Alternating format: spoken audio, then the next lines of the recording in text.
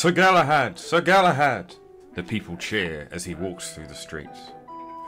Already a living legend at such a young age, he shares his father's talent with a range of weapons and is a crowd favourite at any tournament he attends. Not just that, but he has a charm that all the ladies love. I have never before met a man so fortunate.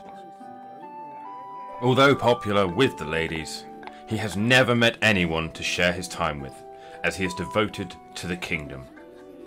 As we speak, he readies himself for the adventure of a lifetime.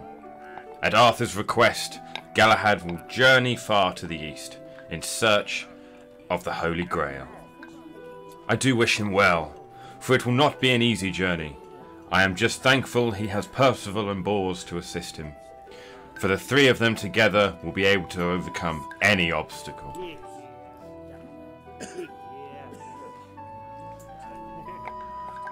Growing up, the three of them were always getting into trouble, going off on adventures and causing grief for the local farmers. As they grew older, Galahad's father directed their talents to hunting down any poachers or thieves that threatened village life. This is where they would truly learn to survive, spending days in the wilderness, tracking the movement of bandits and living off the land. With enough time, their skin became hardened and their minds resilient.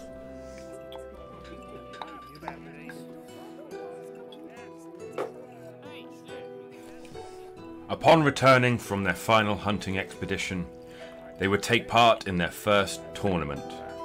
Galahad fought well and impressed the other knights.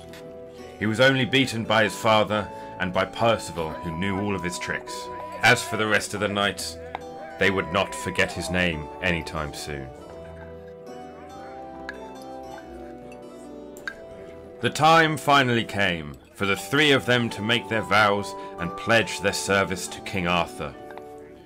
Galahad and Percival's devotion would prove to be worthwhile, as Arthur saw their value and invited them to join the Knights of the Round Table.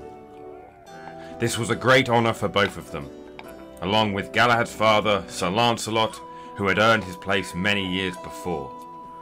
Remind me to tell you of his bravery next time.